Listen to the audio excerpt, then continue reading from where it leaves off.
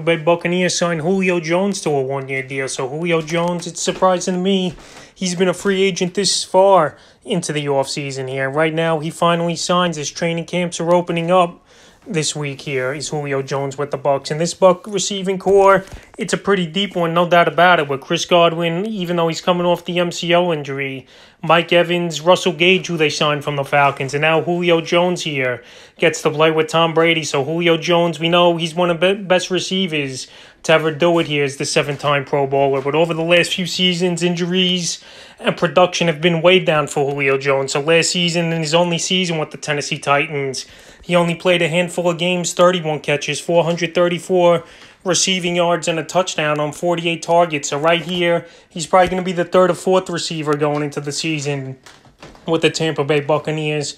And he's a guy that's not an elite receiver for fantasy football anymore.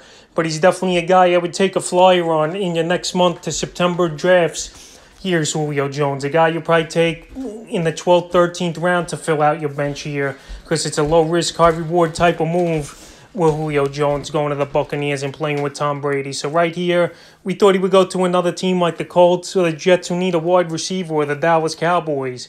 But right here, he just adds more to that wide receiver core in Tampa Bay. And we'll see if Julio could have a bounce-back season this year after the last two seasons have been plagued with injuries for the Tampa Bay Bucs and fantasy owners in the upcoming 2022 season.